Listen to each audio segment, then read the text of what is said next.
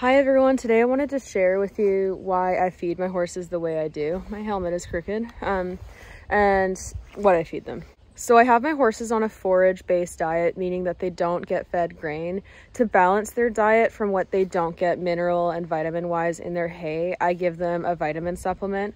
Where I get my vitamin supplements from is Mad Barn. I use the Amino Trace for certain horses, and then I use the Omniety for others. And then I feed them soaked beet pulp and alfalfa cubes, which are considered a forage.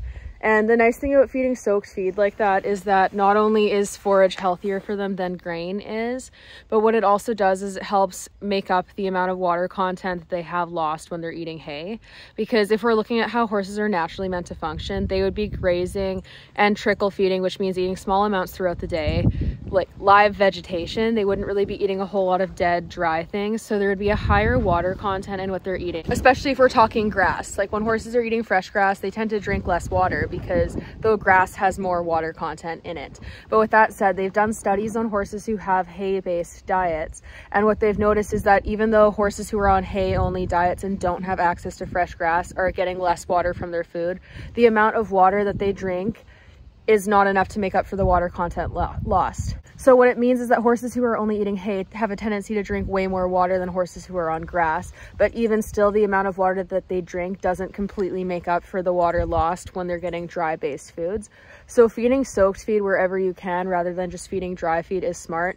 Even if you do feed grain, you can soak it if your horse will eat it. You might have to slowly get them used to it if they're picky with the texture. But it's always a good idea because it can help prevent issues such as colic, because impactions, for example, can be the result of not having enough water in the digestive system. Now anyways, this is what the feed looks like. It's a mix of alfalfa cubes and beet pulp. I give horses such as Harlow more of the alfalfa cubes than beet pulp because they're harder keepers. The most out of everybody, so that's her bucket without the supplements in. And then this is everybody else's buckets. My Mustangs just get a small amount, and then the two babies just get a really small amount. And I also only feed them once a day. I don't do two separate feedings because it's easier for me and it just works better. And they don't really eat very much food outside of their hay, so they don't really need two feedings from a volume standpoint. And I actually have two off-the-track thoroughbreds that I feed on this diet. There's this belief that thoroughbreds need to be on grain in order to sustain their weight. That is not true. I'll show some photos of my horses. They look totally fine. They're at a healthy weight and they maintain their weight well. Grain is not necessary in the diet to sustain weight, especially when you're feeding enough hay. A lot of facilities that I've boarded at in the past fed too little hay and then would try to make it up by pumping the horses full of grain, which would make their weight look fine. But it would cause them to suffer from things like ulcers because they would be going without hay for pretty lengthy portions of the day. Ideally, your horses should be on free choice hay, meaning that they have hay in front of them at all times. For horses who have issues with gaining too much weight, you can do this by using slow feed hay nets. All of my horses are fed out of slow feed hay nets because it slows down their consumption, and it also keeps things tidier so that they don't drag the hay everywhere and poop and pee all over it, so that's great. But yeah, there's a link between high starch diets, aka grain-based diets, and colic. So horses who are eating more starch in their diets have a higher risk of colic. So feeding a forage-based diet, what I've noticed is that my horses are healthier, they're generally happier, and they have lower energy from the standpoint that they're not too hot and excitable and nervous, and they keep their weight really nicely. And I also haven't had a colic in a very long time. My thoroughbred mare Harlow did have a colic a couple of years ago after I moved her to a different facility. The reason for that wasn't dietary related. She'd been moved to a place where they had auto waterers and she wasn't drinking enough water. So this is also why I said water in the diet is really important for avoiding colic. So Harlow, Milo, Banksy, and Pogo get the Amino Trace. And then my Mustangs and my little 2-year-old Gala get the Omniety. And also throughout the winter, I give them a little bit of natural vitamin E because when they're not on grass, they get less vitamin E. Fresh grass is higher in vitamin E. So there's their little buckets before I mix them. And this is what the Omniety pellet looks like. And then this is the Amino Trace pellet. And yeah, it's super easy. I just soak their feed the night before and then I feed them the next day. And if you want to soak it faster, you can soak it with like boiling water and then it'll soak way faster. You just want to make sure it's cool enough before you feed it to the horses.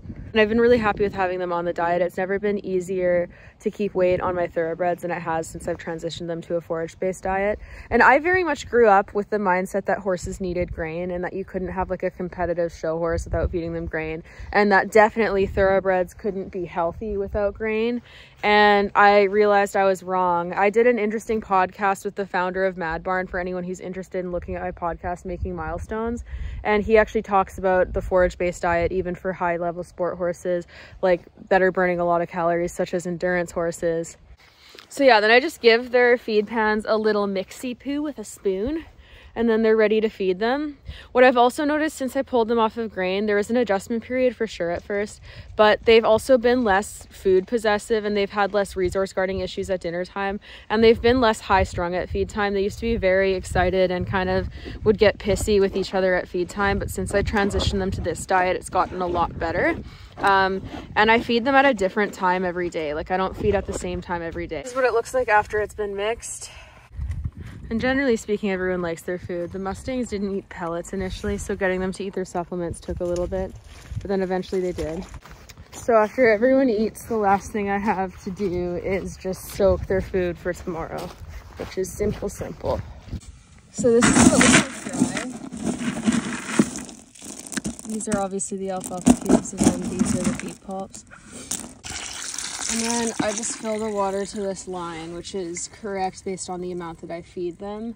When you're feeding beet pulp or alfalfa cubes, you generally want to do at least twice the amount of water as you do of the cube or the beet pulp. But it honestly kind of depends on what brand you get, because there's certain types of cubes that don't soak as well and need more water, or certain types that need a little bit less water if you don't want them to be too soupy. So yeah, that's it, and it's super simple. And then I cover it with a lid, and then it's ready to feed tomorrow.